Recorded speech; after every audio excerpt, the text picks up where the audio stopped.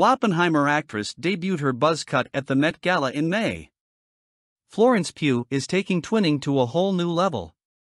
The Oppenheimer actress, 27, posted a casual series of photos to her Instagram on Wednesday, which ended with a hilarious surprise.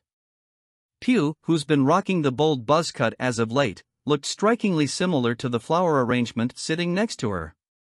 The picture depicts the actress gazing down at the table as she leans in to put her head close to the dark spiky flower coming from a nearby vase. Pugh's ultra-short locks that project in all directions definitely resembled the small pointy flower, but the coloring is what seals the deal. The dark-to-light pattern of the flower is uncanny to the Little Women actress' dark roots and light tips. Pugh's post included a carousel of other images, including a ram drinking from her snorkel, her hanging out with Ashley Park, and a beach selfie that radiates pure joy.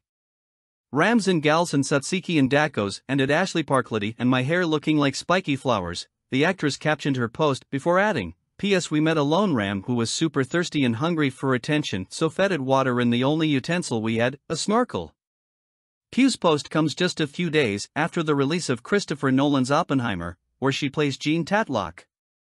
The film has bolstered box office sales this past weekend, especially when coupled with the release of Greta Gerwig's Barbie, effectively known as Barbenheimer. Oppenheimer made over $82 million in box office sales just during opening weekend. In the film, Pugh's character rocks a short hairstyle that is an ode to the time period, but nothing like the style she debuted at the Met Gala in May. While the Don't Worry Darling actress rocked a dramatic black and white Valentino gown with a super long train, all eyes were on her hair, or lack thereof. Known for her long blonde locks when playing roles like Amy March in Little Women or Alice Chambers in Don't Worry Darling, Pugh's dramatic hair transformation caught a lot of attention. Last week, the actress said her new look was completely intentional. I purposefully chose to look like that. I wanted vanity out of the picture, Pugh told Radio Times in an interview, per the Daily Mail. Hollywood is very glamorous, especially for women, and it's hard for an audience to see past that, she added. Whenever I've not needed to be glam or have a full face of makeup, I fight to keep it that way. It helps the audience. Vanity is gone. The only thing that people can look at then is your raw face, she said.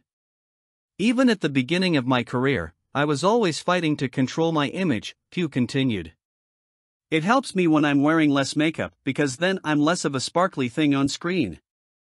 I feel like I'm allowed to do ugly faces, like it's more acceptable.